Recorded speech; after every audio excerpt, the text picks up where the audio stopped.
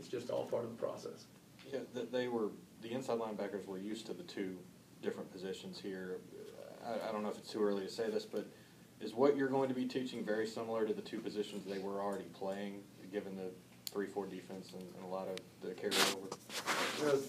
Really, we're going to play a lot of different things, I believe, on defense. And to me, what we're going to teach is we're going to teach technique, number one. And so many times, this day and age, I mean, it gets so involved in the scheme and everything else, and the technique part of it, which is really, to me, the biggest part.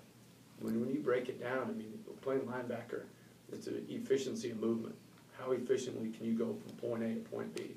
It's about your footwork. It's about your body position. It's about, you transferring your eyes, and about taking on blocks, defeating blocks. And within any scheme you're doing, you're going to have those same elements. So once you teach a linebacker how to think, how to process information, and how to play with technique, and then you got something. And that's what we're going to do.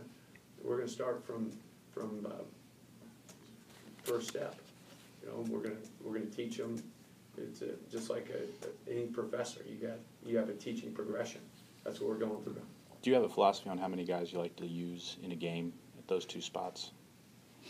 Yeah, I'd like to use as many as we can, really. I mean, if we got, I'd love to have two, and sure, you'd love to have 3 deep that you feel great about, but I want to have guys in there that we have 2 spots in the inside linebackers, but really our depth chart goes 1, 2, 3, 4, 5, 6, 7, 8. It doesn't go, we have a Mike, we have a Will, those guys, they can play them both anyway. So you're looking for your best players. And these guys, I don't know. I mean, it's open competition. I'm forming opinions about them right now based on what they're doing in mat drills, how they're going to compete.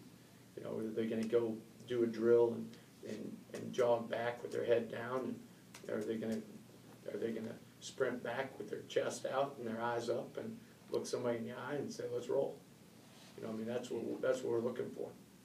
Do NCAA rules limit you at all how much you get to know these guys and meet with them right now? Oh, yeah. Yeah. Yeah. So is mat drills essentially your interaction with them right now? It really is. It's a lot of it right now. And then obviously we get into spring ball and we get our hands on them a lot more. What kind of kid, when you go out, of course you didn't have a chance to do that much yet here at Georgia, when you go out looking for a kid in recruit, what kind of player, what kind of guy are you looking for in particular? Trained killer. Supposed to be. Well, how do you, I mean,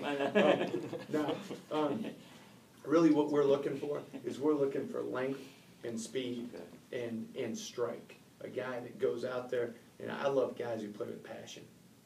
So yeah, I don't want a guy who is an oozer, who goes out and, I mean, I want to see a guy out there flying around who can strike at that point of contact, whether he's taking on a block, whether he's making a tackle.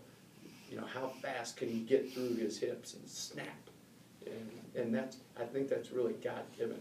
Either you have it or you don't. There could be a guy 130 pounds and come up and take on a 200-pound running back and just knock the snot bubbles out of him.